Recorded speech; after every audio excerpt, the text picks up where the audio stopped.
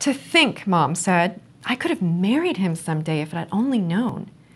She said this several times a week, at dinner or in the car while we were driving to the grocery store, and once before breakfast during the middle of the Today Show.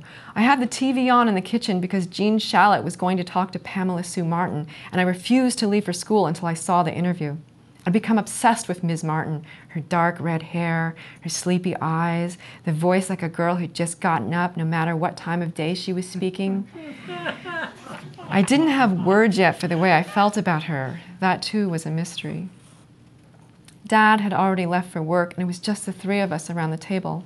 Mom said, "It's not that I don't love your father, but I never realized I had a chance with Lincoln." She sighed in a long, dramatic way. "But then you wouldn't have us," Louis said. "Oh, I'd have children like you," Mom said quickly, and then she laughed. Ha ha ha! Dramatic and deliberate. "I'm just kidding. I love you very much." She pulled Louis close to her and kissed him on the top of his head. That September, school started and our house was still in disrepair. I hoped that meant we might not really move and I might be able to stay with my friends.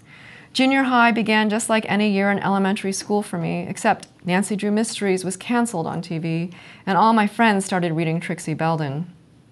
Dad took over the ping pong table for his books as the construction spread to the basement, and that meant no more ping pong for Louis and me. My skills got rusty, and Gertrude Harder was able to beat me in gym class, 11-9, 13-11, 11-7. Then, at the last minute, just before Christmas, Lincoln announced the engagement was called off. Maricelis' old boyfriend came back, and at first Mom thought that meant Maricelis would marry him, but instead Maricelis told Lincoln she found marriage to be a bourgeois establishment affectation to oppress women, and she had decided to stay single. Uncle Lincoln moved to the West Coast after that, to California. "I wish we could all go with him," Mom said.